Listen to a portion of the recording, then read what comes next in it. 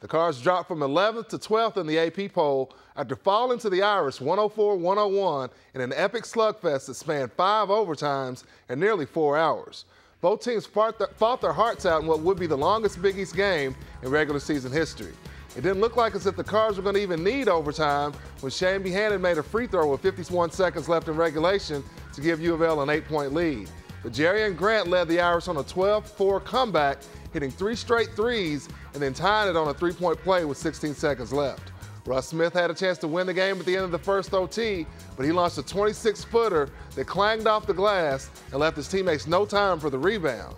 Free throws were once again the Achilles heel for the Cards. The team made just 30 of 48 attempts. Gorgie Jang, who was 13 of 16, missed a pair with 25 seconds left in regulation that would have likely sealed the win. Shane Buchanan could have put them ahead with 16 seconds left in the third overtime, but made only 1 of 2. And in the final OT, Montrezl Harrell missed 2, including an air ball that would have tied the game with 24 seconds left.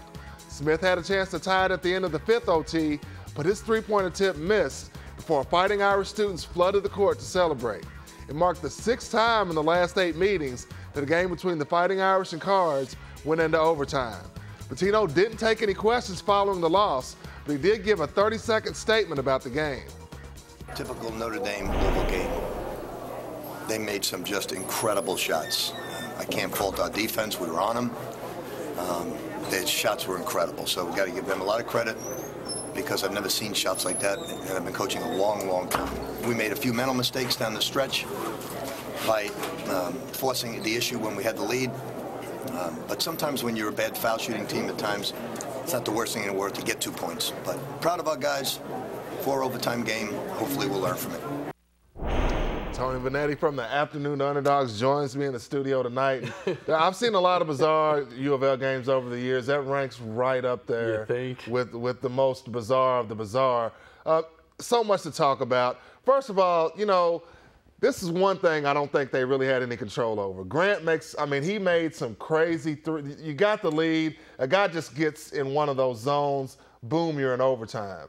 I didn't think the Cards, the last one, Russ was in his grill. Let's go on the timeline. Earlier in the day, I tell you what, maybe the most lame college game day I've ever seen was at Notre Dame earlier that day. The signs were awful. I'm trying to do a timeline here, so we just go through put it in perspective. The day in perspective. The day in perspective was it was boring game day, even though the kid made the half-court shot. Didn't matter. The kids were kind of lame. The posters were weak. And then they get to the game. In the first 38 minutes, I wanted to write an apology letter to the nation and say, it was horrific. I'm really sorry for University of Louisville and Notre Dame's performance tonight because both teams sucked. Overall, both teams for 38 minutes, no one wanted to win this game. Louisville could have won this game. Yes, they did have a choice to win this thing. They should have won this game by 20. I'm not a sore loser here as a Card guy, but they should have won this game by 20 points. Notre Dame was awful. It was clang, let's go down the other end, clang, down the other side, clang. No one could shoot well. No one could hit free throws. It was abysmal. When Cooley fouled out with, I believe, 6 or 7, to go. You thought then they had it wrapped up. There's another one. They couldn't. But again, one thing I will agree with Rick. The guy hit a couple threes that were out of this world. Oh, yeah. But then you get to overtime. It got surreal. It was surreal. You get to overtime. Poor Russ. Let's talk about Russ for a minute. Okay. I've defended Russ. I think I'm going to defend him today. Yeah, I'm still going to. He played a bad game, made some poor choices. Right. But I think if Louisville players if the Louisville people look themselves in the mirror, including Rick Pitino, they can all take their share of the blame for this, don't you think? I'll tell you what. Okay, so Russ screwed up 4 times in the end of the game, right? It was at 4 total number he took the last shot. I'll take it 4 in a row again.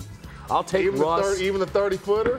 Now, that was ill-advised. But, again, I will take Russ with the ball at the end of the game every single time. And, like I said, now's not the time. What they do about this law, we'll talk about the impact later. But let's talk about there were a lot of things that don't you agree, Russ? I don't have a problem with Russ. If there's no play call, Chip, right? If there's no play call and you're supposed to make a play, who do you want to go off the bounce? Yeah, absolutely. With Siva out of the game. Let's talk about Peyton Siva. Russ has been getting killed on message boards. He's become the whipping boy. But again, there's enough blame to go around here.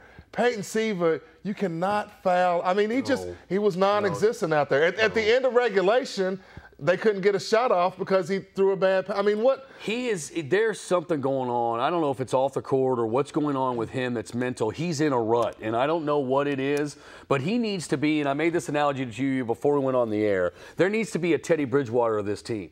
Teddy Bridgewater went over to his coach during the Rutgers game injured and said, put me in, I will win this game for you. There is no Teddy Bridgewater for this basketball team. Siva's supposed to be that guy. You're the senior. Calm everyone down. You win in overtime as Siva stays in, but he hasn't played like that in the last couple of weeks. He needs to find himself. Is he emotionally fragile? I don't know if I want to go there. He's been through? He seems to be, he seems to get flustered easy. If he's not playing well and things aren't good, his body language isn't good. I mean, he seems to sulk. He seems to, kind of lose confidence. You can't have your quarterback sulking, dude. Right. You can't have the guy in charge of your team. And that's why I give Russ a pass, because a lot of times he was put in that position on Saturday because Siva was on the bench. Luke Hancock. And, when the announcers, the best thing they say about you, boy, Hancock isn't bashful. I mean, he was jacking up threes. Now, he made a couple big shots, but he thought he was Griff. He thought he was jacking up threes like Larry Bird. I was waiting for him to do the little, when Bird hit that in the three-point contest, stuck the finger. I was waiting for him to do it. But he wasn't making. He was 4 of 13. I know. Shane was a man. I mean, 30. But even Shane made some huge mistakes. Caught the ball out of bounds, dropped the ball, missed layup. During regulation, he took over in post play, but he's another one. I just really had a great game, but again, if you have trouble catching the ball and you can't shoot free, it's hard to be a go-to guy if you can't be trusted to make free throws. Well, I think that's the problem with Shane. Because really, technically, if I was Rick, I would have said, look, on every possession against this Notre Dame front line that had no answer, the ball must touch. You go through Shane every time or you're coming out of the game. It was like Groundhog Day for Rick, okay? Remember that movie Groundhog Day where he keeps waking up in the same day and the same things happen every single day? That's what it must have been happen. Like every overtime. 5 more minutes, Russ misses a shot. 5 more minutes, Russ misses a shot. It was like Groundhog Day in the movie. It was awful to watch. And they of course, are playing with house money, right? Oh, yes. They're playing with 4 backups on their home floor. There's no reason why they should be in the game. And then they made Garrick Sherman look like Kevin McHale. I mean, they made him look, he was doing up and unders, jump hooks. Block out. Gorgie and Shane had no answer for him. But here's the other one. We need a beast in the blocks. We need an intimidator. We need an enforcer. We need someone in there to say, you bring the ball in this block one more time, you're going to be eating teeth. No, you know what I'm saying? They don't have somebody that's stop. I mean, I love Gorgie and I love Shane, but they're always getting up off the floor. Why are you keep falling down? You need to hold your spot, right? Montrez. Man, speaking of Montrez, let's go. We've talked about, we talked about Russ. We've talked about Siva. We talked about Hancock, Shane, and Gorgie. Let's talk about Rick. How much of this falls on him? Ooh, yeah. Rick needs to draw up a play at the end of the game. I mean, that's I know that he had said in one of his press conferences that they don't really work on offense, that he draws up defense. He's a defensive mastermind, and that the players, you should recruit level guys that can play just offense. Go score. You know how to score. The scoring will come for defense. And we've always said that. The whole system is predicated off a made basket, full court press, turnover, score in transition, right? Right. Half court offense is not Rick's forte, correct? He'll try the high pick and roll with C. He's got a couple things he'll go to, but I want to see you want to see more sets, is what you're saying. You have to draw up at least 3 or 4 plays and say, okay, here's what we're going to go to with 16 seconds left. Here's another thing about Rick and ESPN. They know what they're doing. Yeah, sure. They picked up on the UofL sideline. Yeah, the demeanor. Rick's demeanor. I mean, it was like every play, either he was doing some crazy hand gesture or yelling at somebody. I don't mind that in a general way.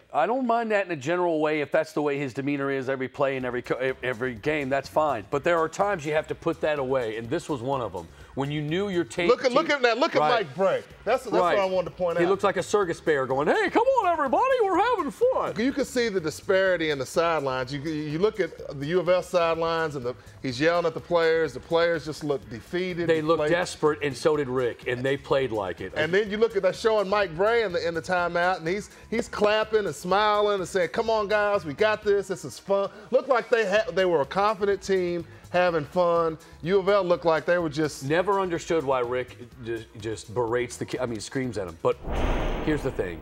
In Rick's defense, though, he's the #2 preseason team in America. Bray's got, what is he doing this year? And he's got backups in. He's playing with house money, man. So Rick is...